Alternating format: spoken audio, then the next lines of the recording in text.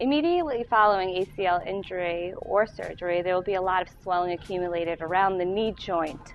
The swelling will decrease range of motion and also shut down the quadriceps muscle. So this exercise is great for both. It's going to help increase extension at the knee joint as well as increase quadricep activity.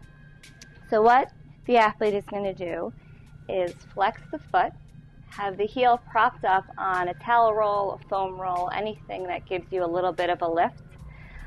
Tighten up the quadricep muscle and push down to try and reach the table.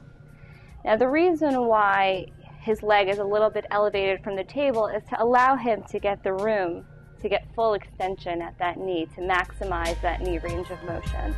You're going to hold this for 5 seconds and then relax the quad. And you would do this about 30 times with a 5-second hold.